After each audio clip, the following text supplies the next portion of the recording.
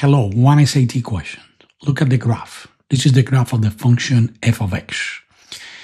Also, we look at the question. The graph of the function f is shown in the x and y plane above. If the function g, that is not shown, is defined by g of x equal 20 minus 2x, for which of the following values, you don't see the values, of x, thus f of x is equal g of x. Number one, if you're taking the SAT, you must know that if they said here f of x equal g of x, is because they are looking for the intersection between the line, because this is a line with a slope -2 and y-intercept 20.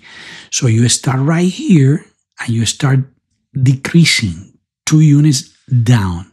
Be careful because the scale here is not the same as here. So 2 units down here is 2 and 1 to the right, 2 and 1 to the right, 2 and 1 to the right, 2 and 1 to the right, rise over run. It's just that.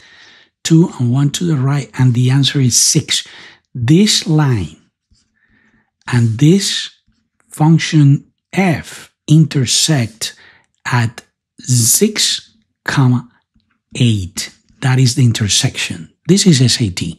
It's a structure, it's graphing, it's your knowledge about algebra, and what is the meaning of this equivalent expression. Thank you.